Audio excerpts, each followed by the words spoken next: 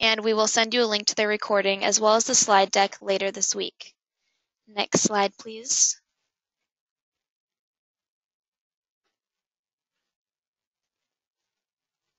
Okay, so there's the questions bar. One more slide, please. My name is Allison Whitwer, and I'm on the CAHP program team. My colleagues and I work for TRC, and we implement the program on behalf of PG&E. Any inquiries or correspondences with the program will be with us, but PG&E is the source of the incentives and the vision behind the program. Next slide, please. CAHP is the single-family new construction program that offers incentives to builders for building more efficient and energy-conscious homes. TRC also implements a multifamily program with the same goals, known as the California Multifamily New Homes Program, also known as CMF&H. Both of these programs are developed to help participants prepare for code changes and strive for zero net energy. They are funded under the auspices of the California Public Utilities Commission. Next slide. To qualify for the program, a project must be within PG&E territory for gas and/or electricity. You must be going above Title 24 Energy Code, and all homes must be single-family, duplexes, or townhomes. Energy consultants that participate in the program must hold a 2013 or 2016 residential CEA certificate. Before I hand the presentation over to our speaker, I wanted to launch a quick poll just so that we know who is in our audience. Please select either an energy consultant, HERS rater, builder or developer, architect, or utility representative.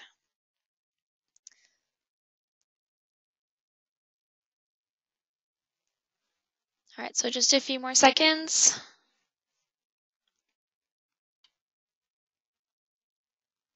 Okay. So it looks like the majority of people on the call today are energy consultants, and we have a little bit of everything. There's also some HERS raters, quite a few developers, architects, and some utility representatives. All right.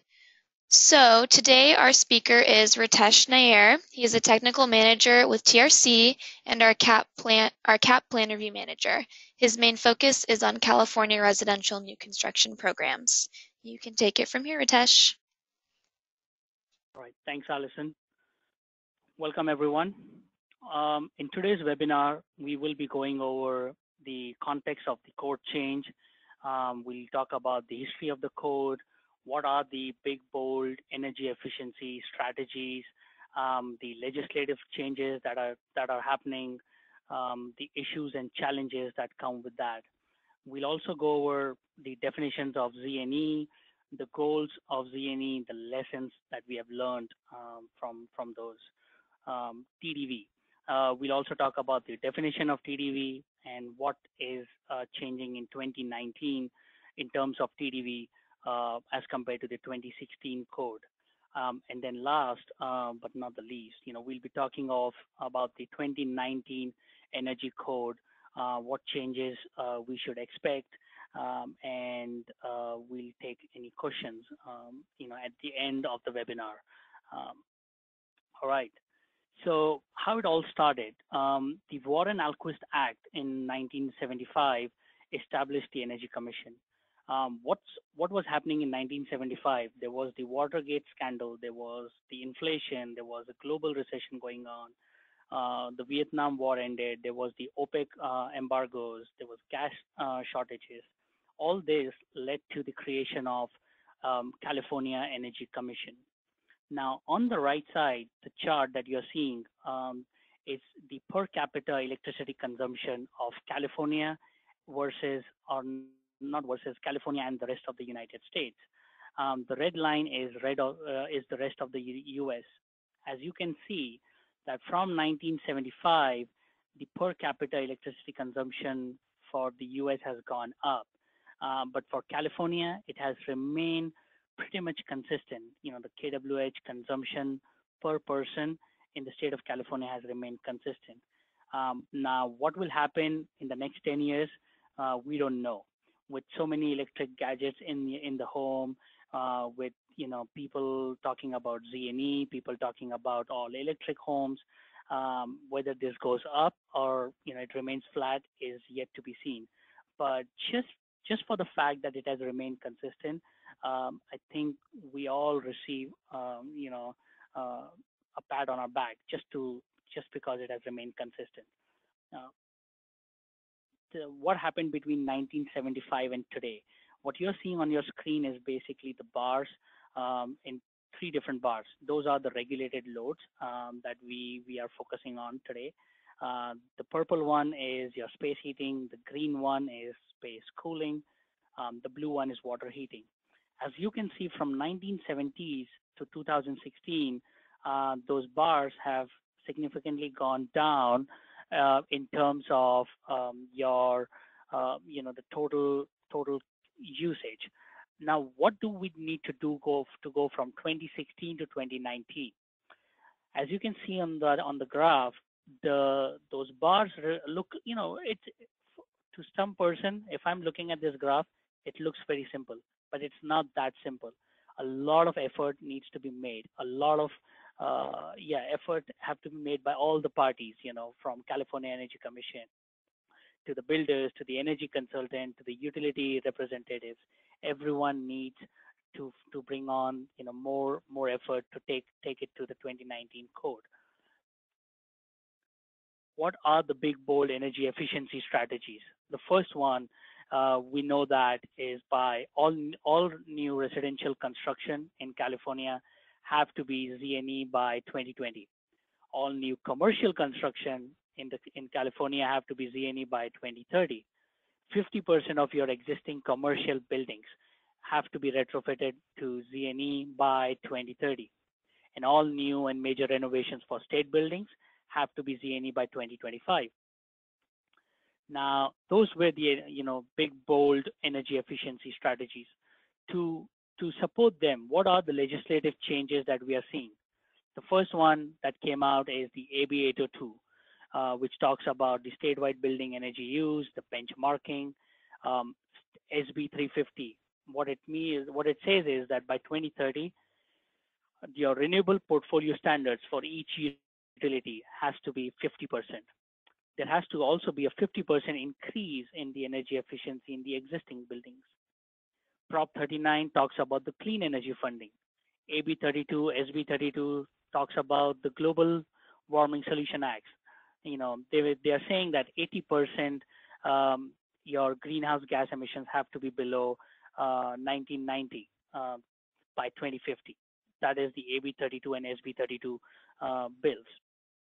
Now, what is the definition of ZNE? Everyone talks about, we need to be ZNE by 2020 for res new construction, for commercial new construction by 2030. But what exactly is a ZNE? There are various definitions out there in the market. Some people would like to call it zero net source energy. Some want to call it zero net site energy. Some want to call it zero net TDV energy. Basically, they all talk about the same thing in different aspects. Like for example, ZNE source energy. It says a house that produces as much energy as it consumes over the course of a year, when that energy is counted at the source. That includes your site energy, what you're consuming at your home, plus all the energy which is consumed in your extraction, processing, and transportation of your primary fuels to the source. On the other hand, the zero net site energy says a house will be called a ZNE zero net site energy when it consumes as much energy as it produces at the site. Zero emissions building. The definition says that a house that produces or purchases enough emissions-free renewable energy to offset emissions from all energy used in the building over the course of a year. Does ZNE make sense? Is it feasible? There's a lot of people have this confusion. Why? Because for decades, the generating electricity at the big power plants has been the most cost-effective way. People have always thought that that is the most cost-effective way. But what is the problem of doing that? There is problem of energy losses. You have leaks. You have emissions, and now the solar PV has become even more cost-effective. So does generating electricity at big power plant is still most cost effective? No, there are other ways to do that. Now, to get to ZNE, focus should be on production of energy is not enough. Like the first go-to, rule that people do is just add more PV panels to the roof. But is that the only answer? It's not, because what happens is when you add more PV panels, you are, playing with the grid, and grid is primarily a delivery system. It's not there to store energy. The grid system in the US is very, very old. The infrastructure goes way back to 1970s or even before that. So just adding more solar panels is not the option, or not the answer to go to ZNE. You need to you need to install energy efficiency measures in the building, and then you need to add more renewable energy. A combination of those two will lead you to a ZNE. The next slide, I'll show you why we cannot just base why we cannot assume renewables are not the answer. This particular chart that I got is from CAISO, CAISO.com. You can go to that, and it gives you the renewable energy usage for each day. Now, what we are looking on our screen is a winter storm that occurred on the 10th of January 2017. What happened on that day was lots of rains, winds, and clouds. Because there was a lot of wind, the blue line that you're seeing is basically your wind energy. So the wind contributed, significantly for the renewable energy generation. The sun, the solar energy, you can see that it started peaking at 7 in the morning, and then it went down considerably around 3 p.m. or 2 p.m. because there was a lot of rain, there was a lot of clouds. One thing to focus our attention is on the y-axis. The y-axis talks about the megawatts of renewable energy generation. So the solar on that particular day was able to produce somewhere around 5,300 megawatts. The wind was able to generate around 3,300 megawatts. The next slide is a typical spring day, 19th March. I took that slide. It was mostly cloudy, not a lot of wind.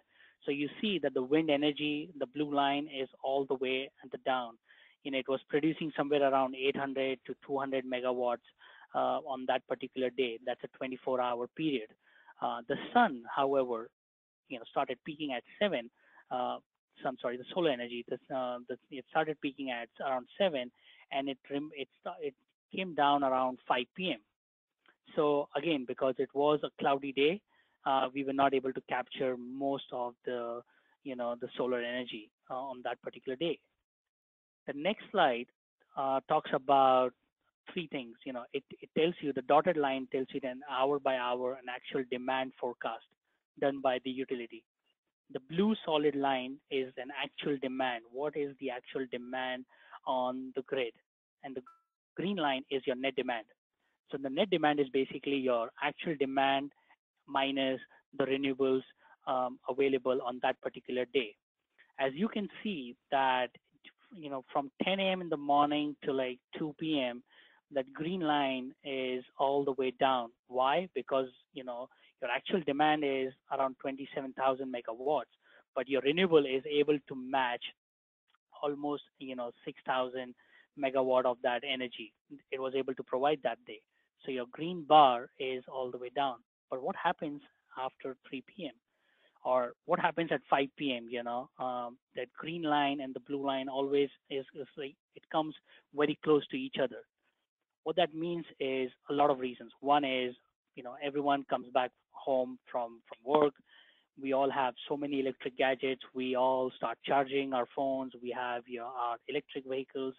We put them on the charging station. So your actual demand and net demand comes very close, because you don't have much battery storage or the storage system. The sun has gone down. A lot of people are at home, and you have more energy consumption. The next one is the spring. So the same graph, what happened on the spring day is your net demand started maxing out around 7 p.m. instead of 5 p.m. Why? Because we had more solar energy. we had, we had more renewable energy for that particular day. This particular graph that you're seeing, that curve, the green line that goes all the way down from 8 a.m. and starts peaking at 6 p.m. is called the duck curve, which looks something like this, and what you can see, I know a lot of people on this webinar have seen this curve over and over again. So I just wanted to just bring it again to your attention. What that means is the sudden neck, the duck's neck, it means a sudden need of more energy. What happens then? What happens around 5 p.m. or 6 p.m. when all of us are at home and we are using more energy? We have what we call as the peaking plants. Those peaking plants are thermal plants which are just sitting idle throughout the day for that particular moment when we all are at home and we need more electricity just to avoid brownout or blackout. Just for grid harmonization, we have these plants which are sitting idle for the whole day and just peaking at that particular moment to supplement the extra energy demand. Now TDV, what is TDV? It is the time of use rate, which is only used in the state of California when you're doing a performance path for compliance. Now TDV values the energy which is used differently for each hour of the day, each day of the month, each month of the year. It values energy used differently for consumers, to the utility system, and to the society. Now, TDV is a flexible tool. When we call the TDV values, it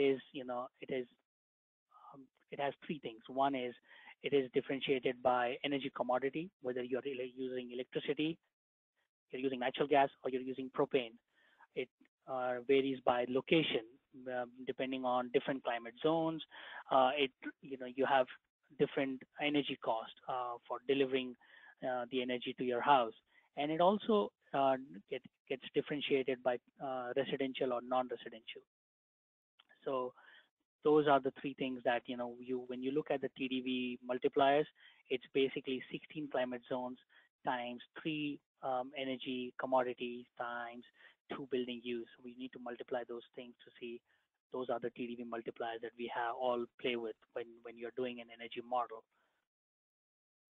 Okay, so what exactly is TDV made up of? So this particular graph that you're seeing, or the picture that you're seeing, is a sample TDV shape of an electric energy use for a 30-year residential in a climate zone 12. What that is made up of is a lot of factors. You have transmission and distribution, you have capacity, you have the renewable portfolio RPS adders, you have emissions, you have your losses, you have energy. So a lot of these factors go into those each TDV multipliers for that particular hour of the day. So when I say, oh, in January 1st, in climate zone 12, a residential building at 6 p.m. will have a TDV multiplier of 30. That 30 is made up of all these factors and all these miscellaneous costs. What changes are we going to expect in 2019? The generation capacity and T&D capacity have shifted to the later in the evening. What that means is, if you recall 2 slides back when I showed you that graph of the neck, the duck's neck, when we are all at home, at 5 or 6 p.m., we need more energy, we need more electricity than before. So what that means is the plants, the utility plants need more generation capacity and more distribution and transmission capacity in the later part of the day. As a result, the TDV peaks much later in the afternoon, which is more coincident with the evening cooling peaks that we have been seeing. On the other hand, TDV is much lower during the middle of the day in 2019 compared to 2016. Now, what that means is your solar generation and export is lower in 2019 than what it is in the 2016 TDV. This particular picture will explain everything. Same utility commodity like electric for a 2016 TDV versus a 2019 TDV. When you see on the left hand side, you are seeing those two humps that I like to call them. One peaks at around 2 p.m. or 3 p.m., which means you have high temperature outside, you have more heat loss or more heat gain. You need to use more energy during that time, and the other one peaks at around 6 p.m. when we are all at home. That was in the 2016. What happens in 2019? There's only one peak, and that peak is significant. It peaks around 52 kBTU per kilowatt hour, as compared to like 32, in 2016. So if I'm an energy consultant or if I'm a builder, what that means to me is I need to look at those measures which will save energy, just not during the peak time between 12 and 4 p.m. or 12 and 5 p.m. I need to look at those measures which will save energy throughout the day.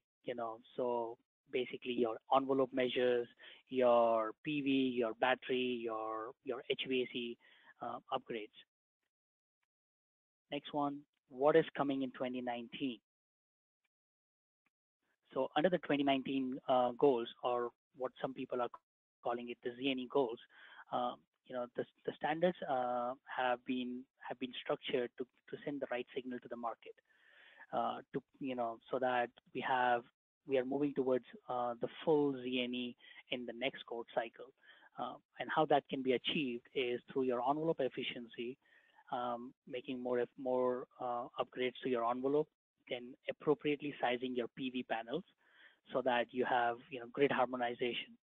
You don't disrupt the grid. You don't just want to install a 6 kW PV panel or an 8 kW PV panel and not do any energy efficiency in your home. It's a combination of both.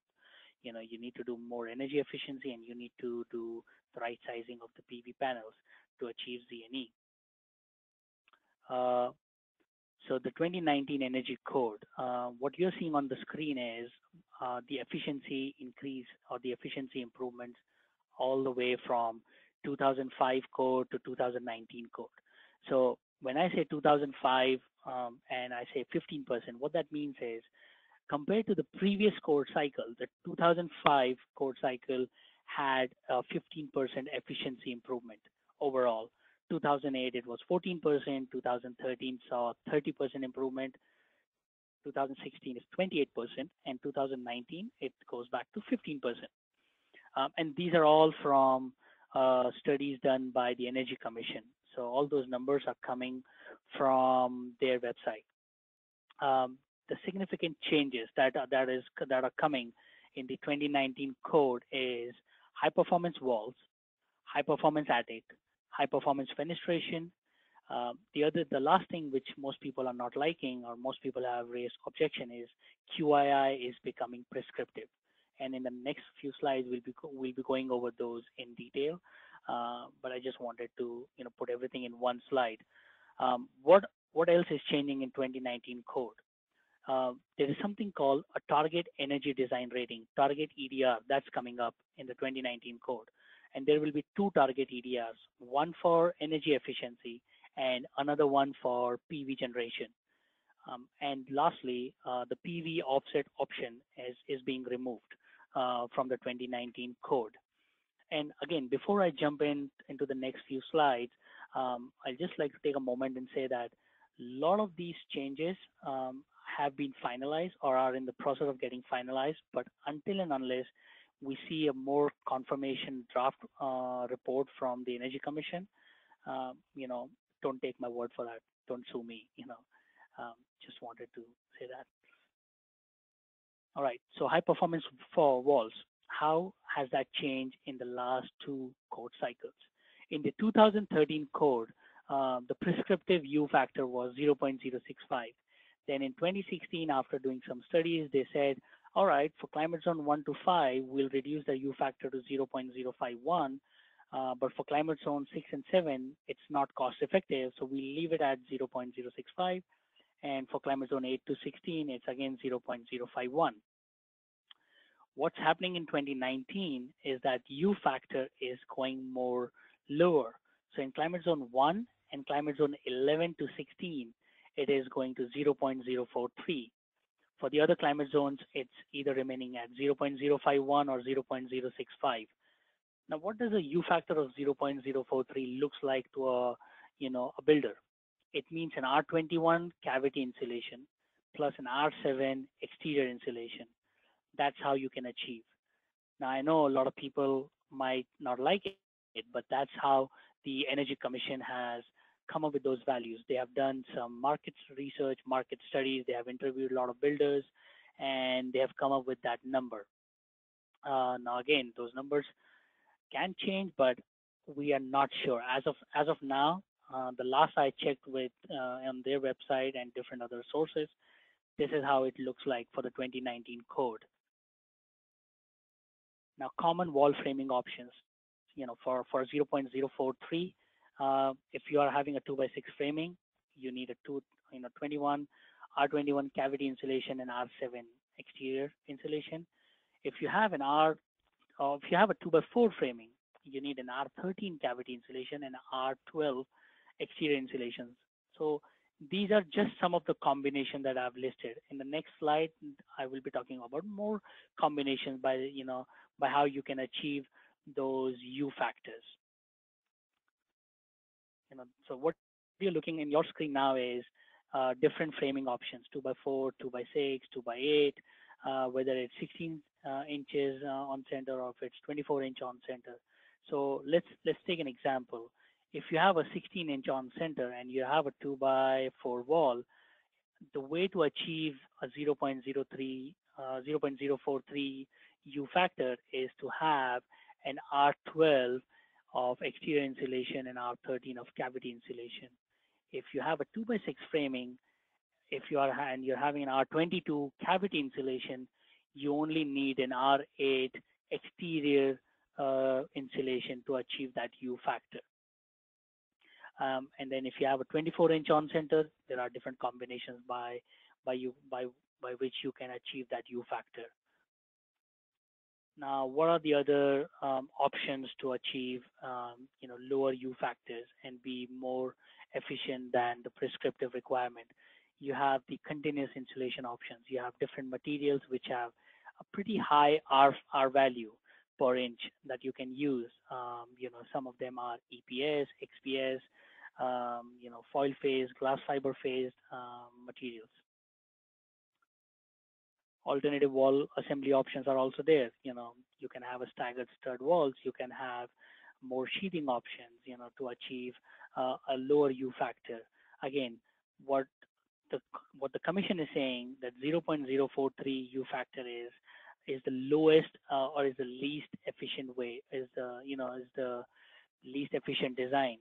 They always encourage the builders and the energy consultant to go a little higher than those values, right? To beat the code and get into make your buildings more energy efficient and move towards ZNE. So that was for the high performance wall. That's how the code is changing. The next one is high performance attic. Now, in the 2019 code, what they are saying is the 2016 HPA option A is going away. They have removed it. So instead of having a prescriptive requirement, they are encouraging the users to go to a performance path, for an above deck insulation.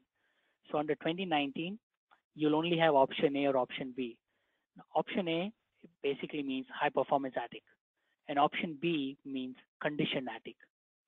Option A for climate zone 4 and 8 through 16. Again, the climate zones that are not listed there, you don't have a requirement there. For an option A, you need to have a vented attic. If you're having an airspace, you need an R19 insulation or R25 if there is no airspace. The ceiling insulation needs to be R38. You need to have a radiant barrier. You need to have an R8 duct insulation and a 5% duct leakage.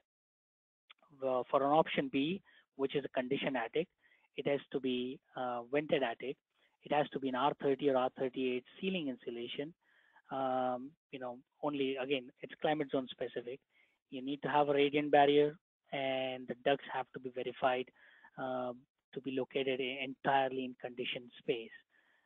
So that's, in one slide, how the high performance attic is changing in 2019 code.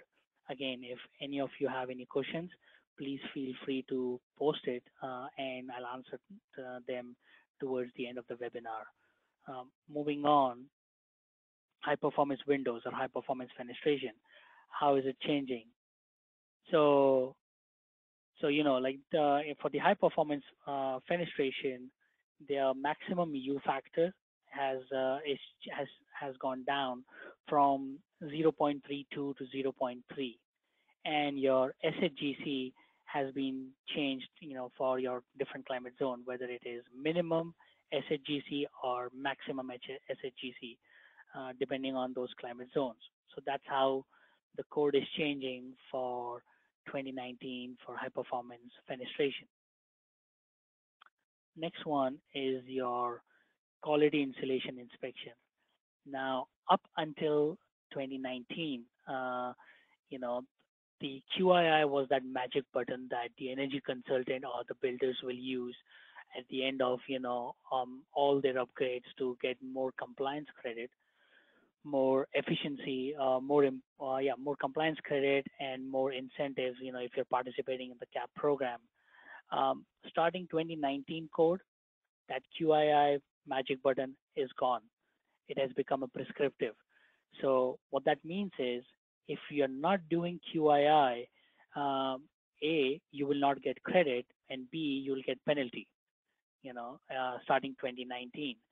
So, and I've been on that different websites, and I've been seeing responses from different stakeholders, telling Energy Commission that how difficult it is with each new code cycle. So they wanted CEC to leave QII out of the prescriptive requirement. But the last I've checked, it is still there as a prescriptive requirement. So I would like to believe that the Commission wants to proceed with having QII as prescriptive measure. Next one is domestic hot water system. There is some changes happening in the 2019 code when it comes to DHW systems. Now, we all know that the prescriptive requirement, the prescriptive DHW system, is an instantaneous water heater of 200,000 BTU per hour or less. No storage tank. It can be gas or propane, but it has to be instantaneous. The code has also listed out two other options, but they are not your prescriptive options in the energy model.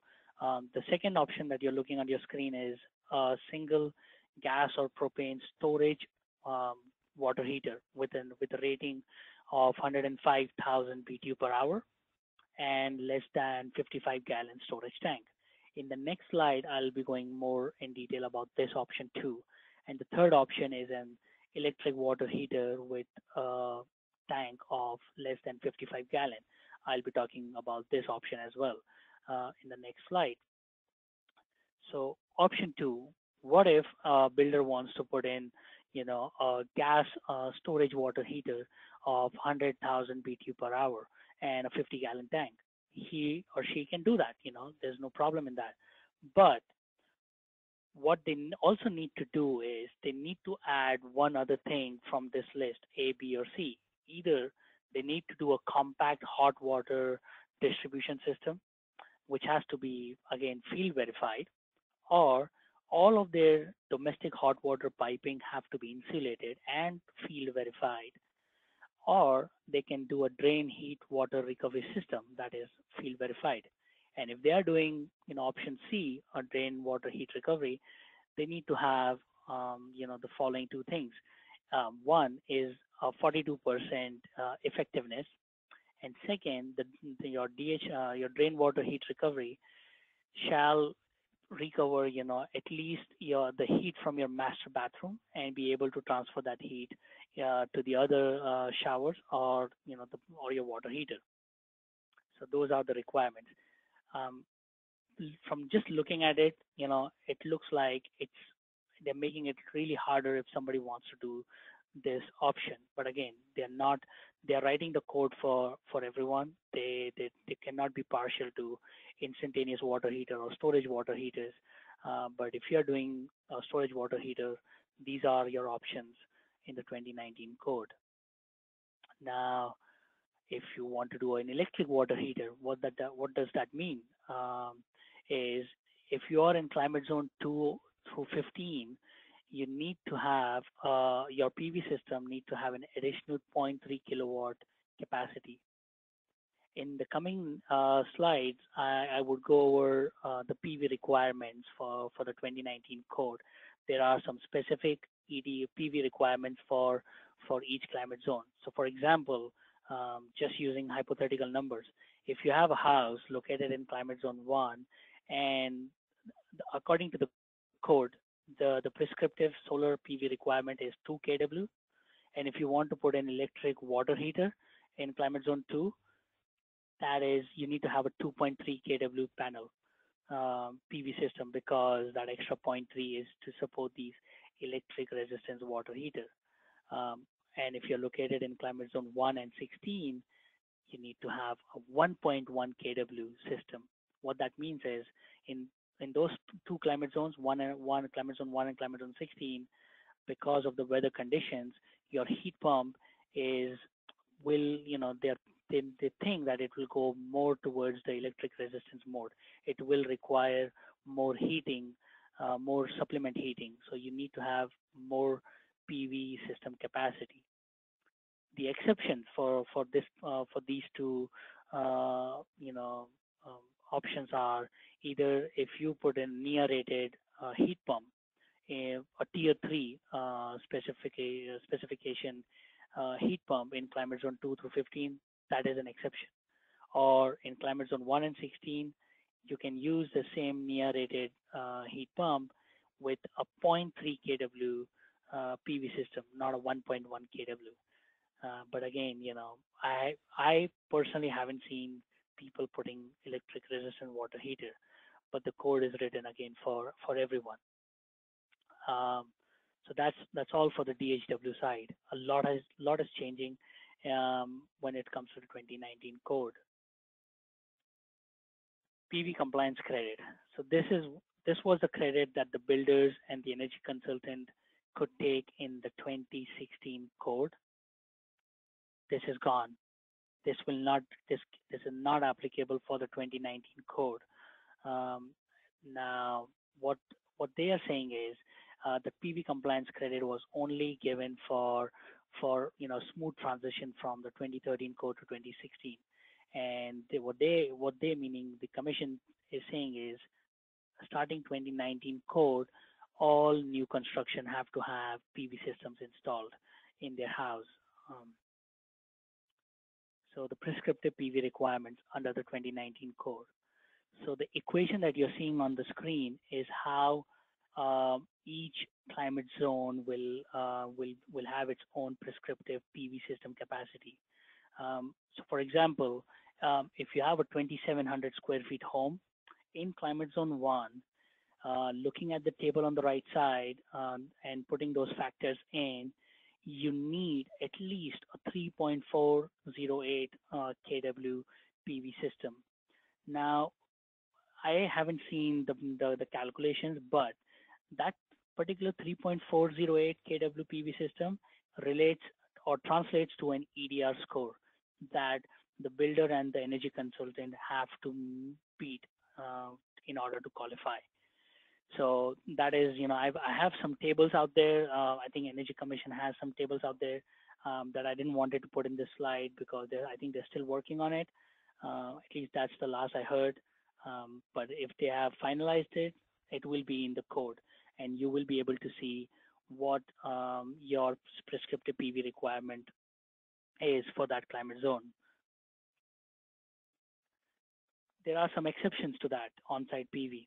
And those exceptions include any dwelling unit, approved prior to January 1st, 2020. They can take that, those will be considered as an exception. Or If external to the dwelling unit, there are some barriers, but which are not limited to trees, hills, and adjacent structures, that is considered as an exception. Now, if you're in climate zone 15, you can use a reduced PV system for just that particular climate zone. And if you have a single family which is 3 stories, you don't need to have the PV system based on your climate, your conditioned floor area. You can allow a reduced PV system for those projects. You know, and the last exception is if you are using a battery storage system, then of course you can go with a lower PV system. Um, So what is EDR?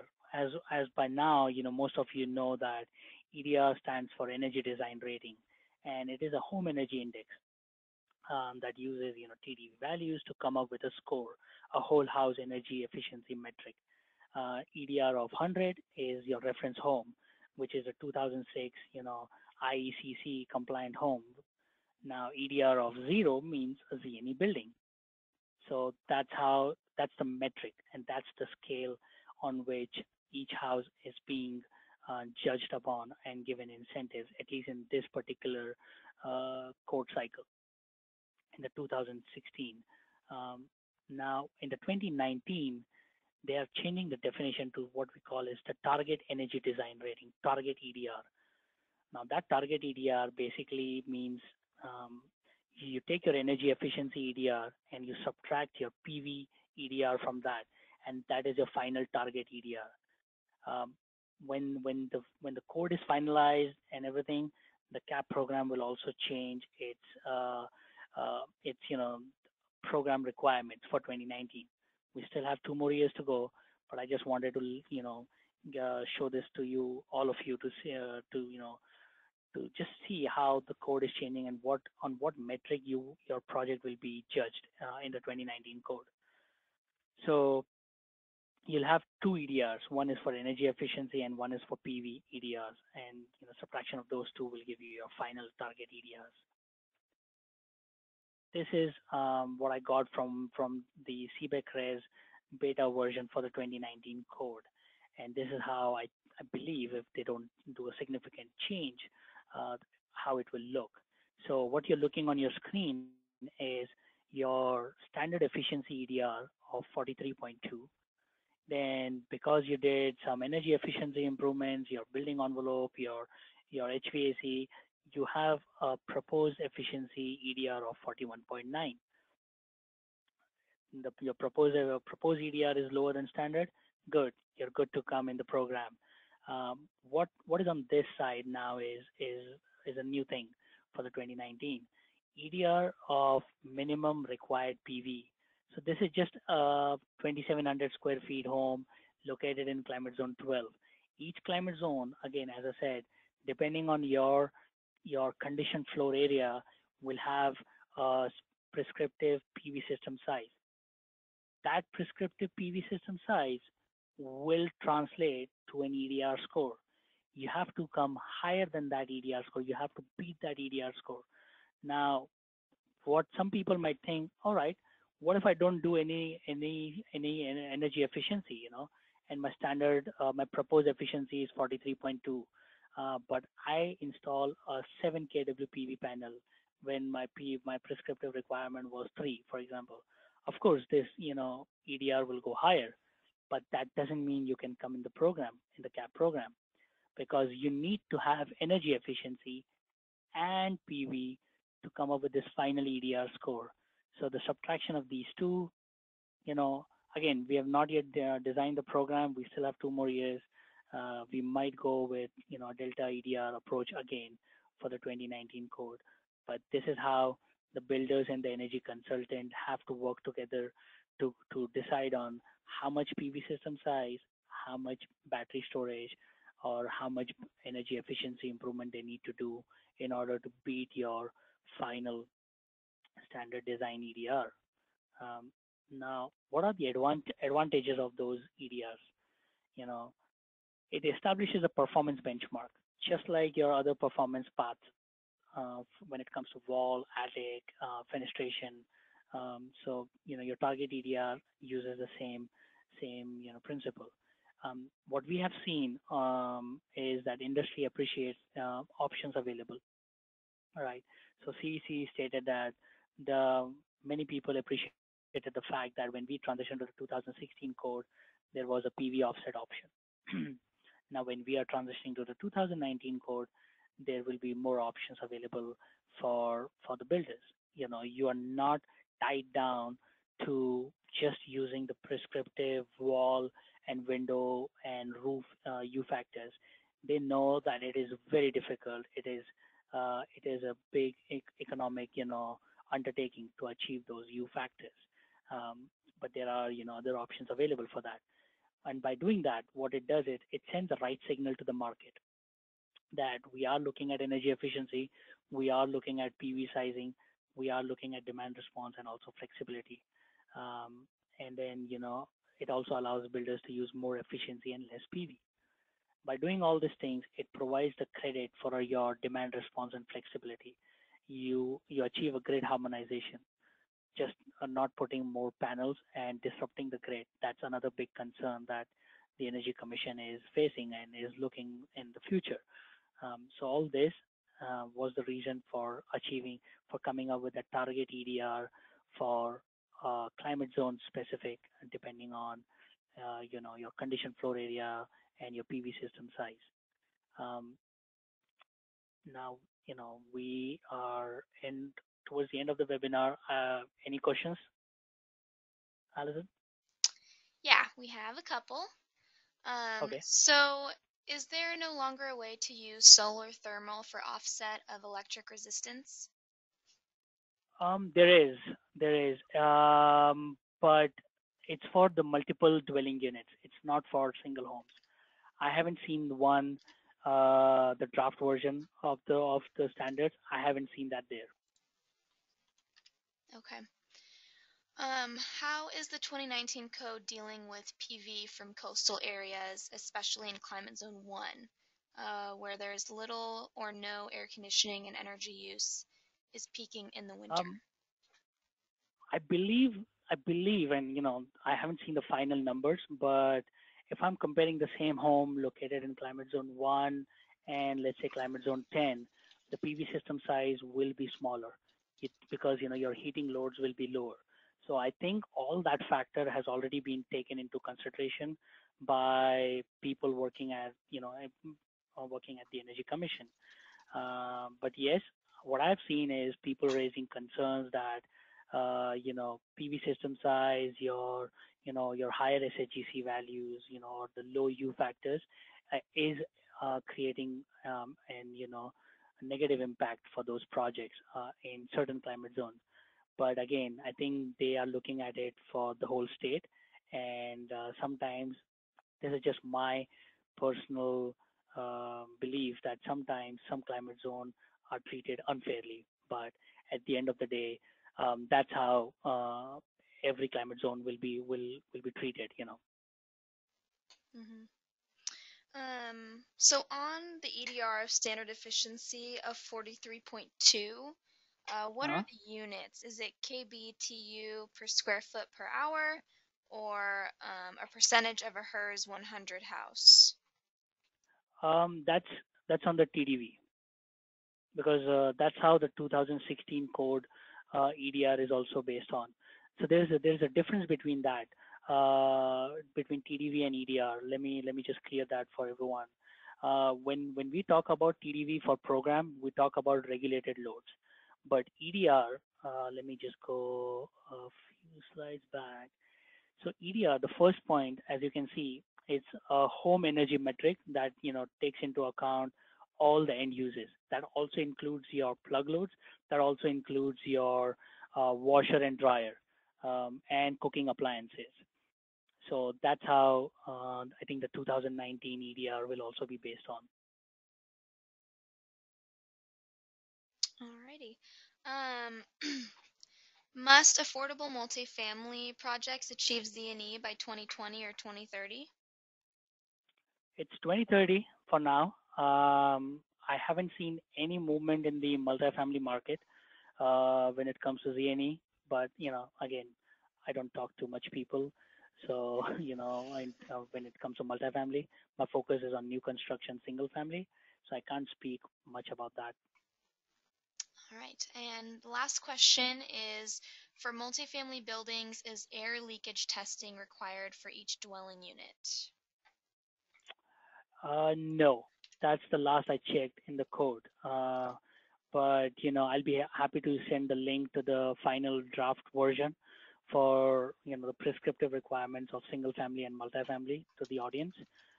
That's already written by the commission, and that's why I said most of these values have been finalized, and people can go and refer to those specific areas of their interest. Um, All right. We actually did have one more come in. Can you explain how the EDR works with regard to ZNE? The example showed a result of EDR of 24.7, but this doesn't seem to be ZNE. So that was just an example. Again, because I just took a prototype and I just ran a model and I just used the CEC prototype. And again, I don't know if many people know about this on the call, that the CEC prototypes are, some of the prototypes are typical square buildings. So it has equal doors and equal windows on each side. That's not how the real world works. But if you have an actual home, um, you need to have an EDR requirement of 24.7. That's how it will be. One thing that I also wanted to add is EDR of 0 can never be achievable. And this is what I found after reading a few articles, that you still have your plug loads, you still have your those non-regulated loads which have not been taken into consideration. So EDR, many people think, oh, it's a ZNE home, it should have an EDR of 0, but that's not the case. The EDRs will go down significantly for your standard, and your propose is in the user hand, but standard will go down significantly. But I've never seen any prototype giving a 0 EDR. So that's my understanding. All right. So those are all of the questions so far. And anything else that comes in, we can follow up with you directly. Thank you for joining us, and thank you, Ritesh, for sharing your knowledge with everyone. All right. Thank you, guys.